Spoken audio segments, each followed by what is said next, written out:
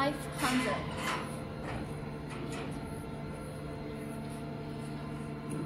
So this is a loop fit.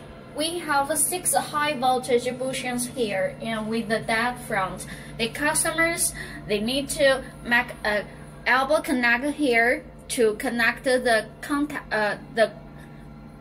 cables.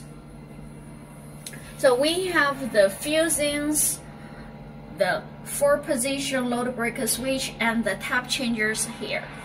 So this is a short between the high voltage and low voltage part. And we have different gauges and indicators. We have the oil level indicator, oil temperature gauge, and also the vacuum pressure gauge, pressure relief device, and the dry valves with the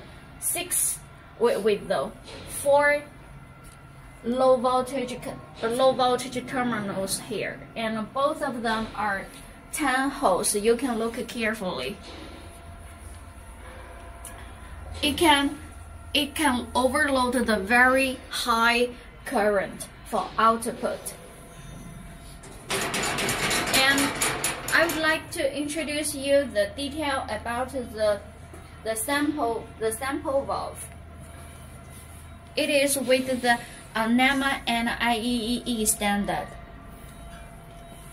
How to lock a pound motor transformer?